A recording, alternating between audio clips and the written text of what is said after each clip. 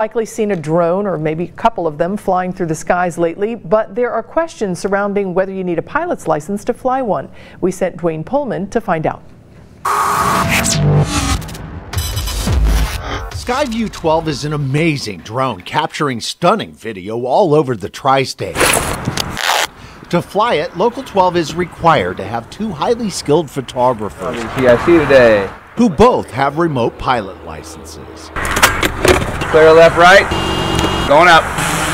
That's because SKYVIEW 12 is a commercial drone. But what about recreational drones? Some of you say you never need a pilot's license to fly a drone in your backyard, field, or park. Let's go to our pilot for the question.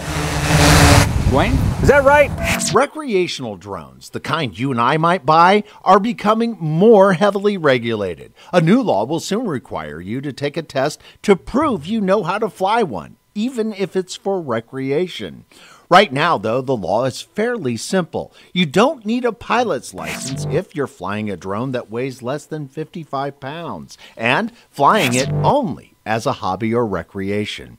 There are several other requirements and some qualifications, but the main issue is the weight of that drone and how you're using it. So it is true, most of us don't need a license to fly a drone around the backyard.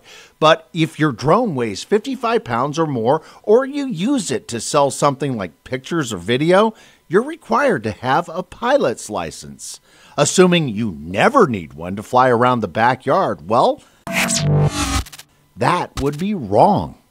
I'm Dwayne Pullman.